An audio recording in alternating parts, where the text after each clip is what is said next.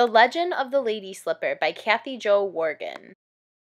Long ago, in a lush forest of green and gold, there was a small village. In the center of the village was one large fire with heavy kettles hanging above it, and nearby were several houses made of wood and bark. It was a village of peace, and its people lived a beautiful and simple way of life. Every night, the children of this village would gather around the fire and warm their faces by the light of the dancing flames. They would listen to their elders tell magical stories about Mick the beaver, Wabooz the rabbit, and Makwa the bear. As the storytellers spoke, they waved their hands, weaving visions and dreams into tales. At the circle, there was one young maiden who always listened more carefully than the rest. Her name was Running Flower, and she was as swift as the ancient white deer and more beautiful than the full night sun. Running Flower lived with her father, Chief Spinning Feather, and her mother, Woman of Morning Light. Running Flower admired her mother greatly because she taught her to believe that a brilliant spring always follows the hardest of winters. She taught her to honor the frozen ground because beneath the heavy snow, Mother Earth is preparing to grow and live once more, and this made Running Flower smile. Running Flower had great respect for her father because he was tall and straight and strong. Sometimes Chief Spinning Feather wore a wide leather band around his head with 2 eagle feathers dangling from it. She liked how they would spin in the wind when he walked through the forest and how they would bounce upon his face when he joined in the round dance at night. Sometimes his face wore a small, steady smile that made her feel very proud. Running Flower had deep respect for her land and the spirit of her people. She knew she belonged to the woodlands, and in some way they belonged to her, and this, too, made her smile. Running Flower shared this love of the forest with everyone in the village. In spring, during the time of the flower moon, she would gather forget-me-nots and daisies and place them neatly into the braids of young girls. In summer, when it was the raspberry moon, she would guide the oldest women deep into the forest and help them pick sweet red berries to remind them of their youth.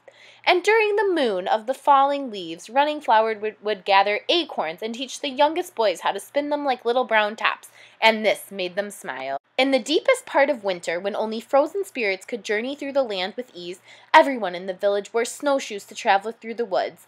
But not Running Flower. She would dash through the forest wearing nothing on her feet but moccasins.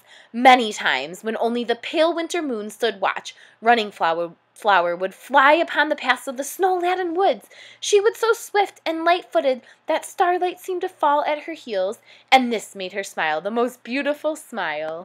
One winter during the time of the frozen spirit moon, the sky brought forth more snow than the people had ever seen. The air was brittle and clear, and a glaze of crystals covered the village. Running Flower noticed that the elders of her village were growing very sick. They were coughing and moaning. They were tired and sore. The sickness grew worse every day, and soon there were no storytellers sitting by the fire at night. During the day, no young braves went to hunt, and there were no kettles hanging over the fire. The smallest children stayed in the lodges where their mothers kept them warm beneath robes of deer and bearskin. Even the medicine man was too ill to help. At night, a few young men beat the drum in a loud, impatient way, warning others of their pain. One evening, Running Flower went to her father. As she stepped into her lodge, she noticed that her mother lay ill by the fire. Her face was warm and moist. Running Flower was very worried, and then she saw that even her father, the great Chief Spinning Feather, was strong no more. His eagle feathers were lying on the ground, and his eyes looked old and sad. Running Flower stepped out of the lodge and put the flat of her head to her lips and then lifted it generously to the sky. All at once she knew what she must do. She knew she had to race to the village on the other side of the forest to find medicine for her people. In the quiet of the night she donned her white robe and wrapped it tightly around her body. She took her father's eagle feathers from the floor and held them tightly into her hand and fled into the forest.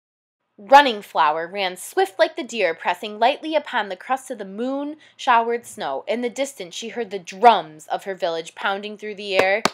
As the wild rhythm raced through her blood, she ran along the frozen trails, following the light of the polar star. Running Flower flew with such great speed that her heart began to pulse like a mad rushing river. She made her way through the thickest areas of forest as the night cold wind raced against her. As she ran, frozen pine needles poked at her face and ice-laden branches lashed at her back, but all the way she held her father's feathers tightly in her hand, and they made her strong. And this made her smile, a very brave smile.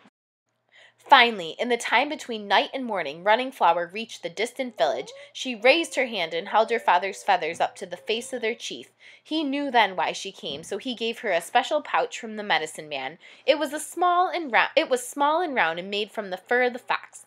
There were tails and beads upon it, and it made a beautiful noise as Running Flower slipped back into the forest and raced towards home. As she ran upon the trail, the soft morning light cast shadows of blue and gray around her, and her body grew feverish. Her face became hot and damp as she struggled against the snow. Running Flower grew too tired and sore to notice the wind and the cold. She no longer felt the sting of the pine needles of the ice upon her feet. Many times she stumbled, and many times she stopped to rest beneath the shelter of the cedar and spruce trees, but Running Flower still smiled. As she neared her village, she heard the beat of the drums once again. The sound made her head pound and her body ache even more. But the brave little girl kept running. She ran until her mind felt as if it were filled with clouds. She ran until her body felt heavy and slow. She ran until she could run no more. Running Flower let out a terrible wail and fell to the ground. Everyone came out to see Running Flower as she lay by the fire with her eyes closed and her mouth still and straight. The great chief Spinning Feather walked wearily up to his daughter. He took the medicine pouch from her hand and carefully passed it to his people. Then he lovingly stroked her long black hair and looked up toward the sky. Women of morning light pressed her cheek to Running Flower's heart and kissed the frozen tears from her face. And then, as the chief looked upon her form, he noticed the 2 eagle feathers still clutched in her hand.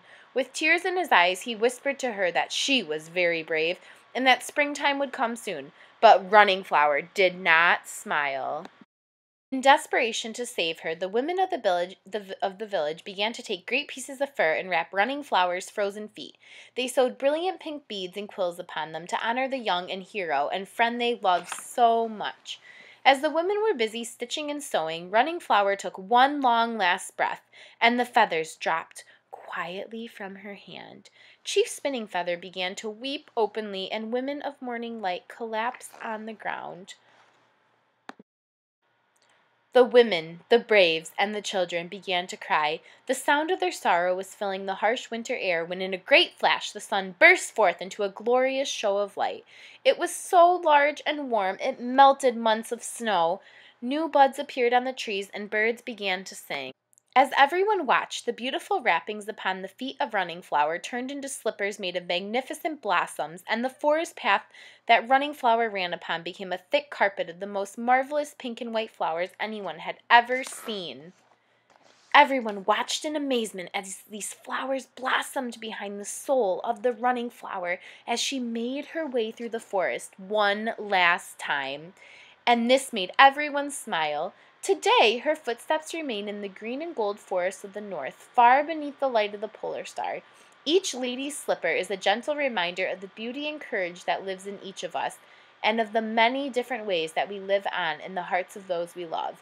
And somewhere in that forest, Running Flower will smile forever.